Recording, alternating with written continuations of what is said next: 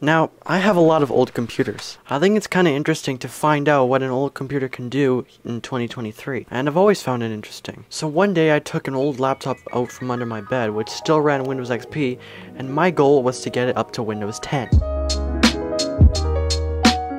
So this is the specs of the laptop. So the laptop only had 256 megabytes of RAM. Judging by the minimum system requirements of Windows Vista, that laptop could only go up to Windows XP, because Windows Vista required 512 megabytes of RAM. But there is a way around it. By running the nosys-check command in command prompt, you can actually run the Windows Vista setup without having the setup check your system specs. And that's basically the easiest way to get Windows Vista on 256 megs of RAM. And that was actually completely successful. The audio worked and everything. Now to upgrade that laptop from Windows Vista to Windows 7, I basically had to download a free hex editor onto my other computer, and then you gotta find the winsetup.dll file and then open it in the hex editor and find this hex code and change it to this hex code, which I guess lowers the RAM requirements to lower than 512 megabytes of RAM. Now I tried it multiple times within the span of a couple of weeks. After trying really hard, I finally got that laptop to Windows 7 with 256 megs of RAM. Now there were two ways to bypass the Windows 8 system requirements, and the first way was to go into the Windows 8 setup files and delete install prep, which is basically the piece of software that shows up before the installation of Windows 8 that checks your computer and makes sure that it's compatible with Windows 8. Another way was to replace the install.wim file in the Windows Vista setup files and replace that with the install.wim in the Windows 8 setup files. Neither of which worked for me, because I would constantly get errors even after my computer has been upgraded from 256 to 1 gigabyte, which is a problem.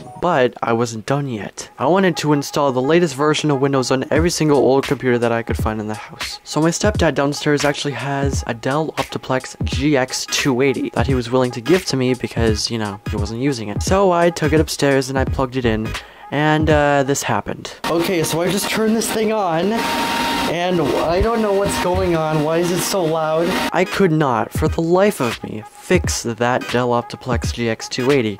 And the reason is because, well, the motherboard is actually dead on it, and it's actually a very common problem with that specific model of that computer. But oh no, I wasn't done yet. There was another computer in the garage, and my uncle actually gave that to me back in 2017, but I never actually used it, so it just ended up in the garage for a couple of years, until now. And that computer was the Dell Dimension 8300, which is actually older than the Dell Optiplex GX280, but I went into the backyard with it, brought out the VGA monitor, brought out the keyboard and mouse, and so I got the two Dell computers right here. Actually is working right now, and I'm installing Windows Vista on it currently, so yeah. It freaking worked!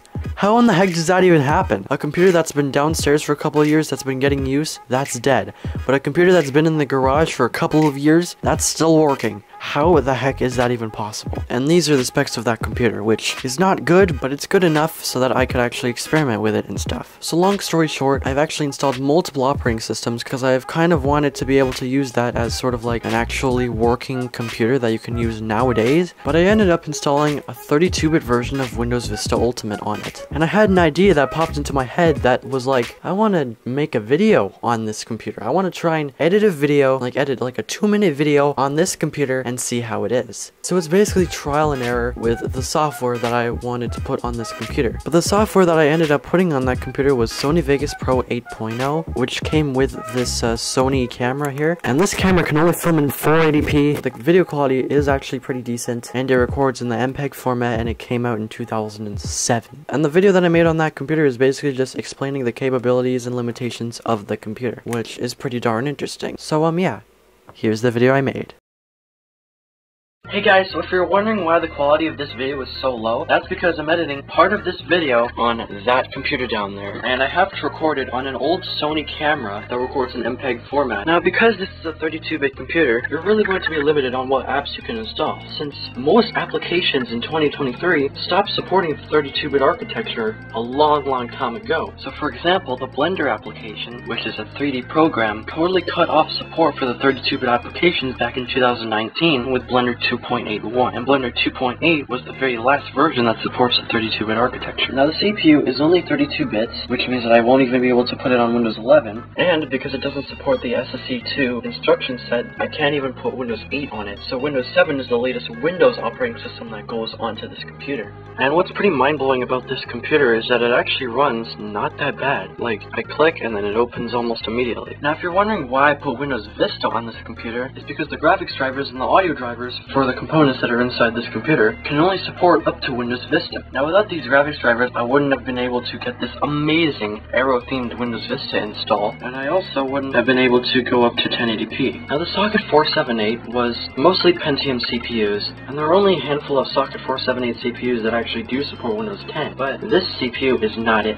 And this is one of the first CPUs with hyperthread. So this CPU only has one core, but you can see here that Windows is seeing it as two different cores, which is pretty darn cool. And that could help speed up the video editing experience by a little bit. Now you do have to keep in mind that the type of videos that were being edited back then were not full HD videos, because full HD was not very common at the time, and you could really only edit full HD videos back then on like really powerful computers. Now this computer also has a gigabyte of DDR RAM. Now a gigabyte of RAM is so small that even just a simple animation like this can really slow the computer down. And you see that? That's all the stuff that's in RAM. All this other stuff has been saved to disk, which means it's caching. And if I open the Task Manager, you can see that it's already taking up all of the RAM, which means that After Effects has always been a massive memory hog. Okay, well, the quality is not that good, but I mean, it's alright. Now editing on that computer using Sony Vegas Pro 8 was actually not that bad. Now sure, it wasn't the fastest experience in the world, but it could edit those 240p and even 480p videos pretty nicely, and it rendered out the video in just 25 minutes.